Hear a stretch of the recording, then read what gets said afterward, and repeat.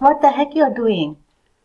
Trying to connect this S3 bucket to my Power BI. That's not how it is done.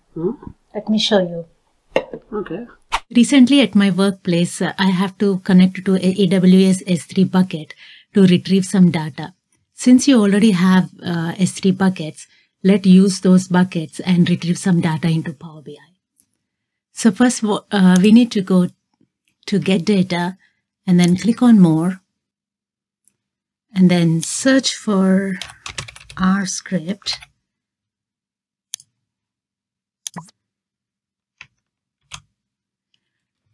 To use this script, you need to have R and AWS S3 package installed on your system. So let's see how we can do that. Open your R Studio and then install packages aws.s3. So when you run, S3. So when you run this command, a package will be installed. So I've already installed my packages. So this is the package that needs to be there. Okay, so let's look at the R script. So what we need to have is AWS key ID. This will be your personal key ID. AWS secret access key. So this is the secret access of your account, and then your region, AWS default region.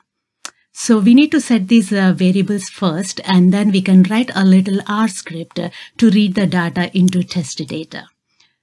So you can see that, we are reading the CSV file. So the function is read.csv, and the object is the relative path of your CSV file, and the bucket is your the bucket on the AWS. So let's see what it does. So I'm gonna run this.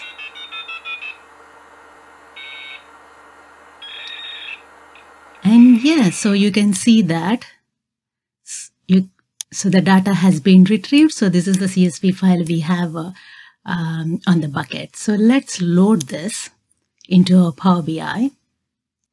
And you can see the data here. So that's how you load your data from S3 buckets into Power BI. So we don't need this bucket anymore. Keep potatoes in that. Oh well, if you want to learn a little bit more Power BI, watch this playlist. I'm gonna get the bucket.